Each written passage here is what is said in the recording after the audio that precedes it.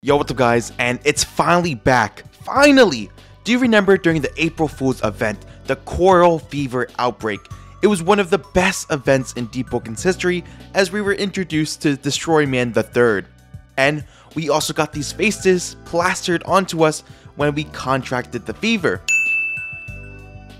But when this event came to an end, Destroy Man III stayed, but the face left. And some people wanted the face to stay even after the event, and well, a fan sent me this clip of someone with the face in game right now.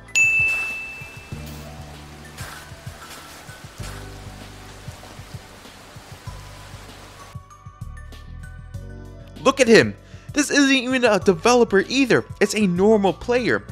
I have no clue how he got the face in game, and since he's not a dev, this means it might be attainable in the game right now somehow, or there's always a possibility that a developer gave it to him because he's their friend or something. I don't know, but hey, I'm still gonna check for it. I'll keep you guys updated if I find out how, and subscribe for Destroy Man III to be mailed to your house. Bye bye guys.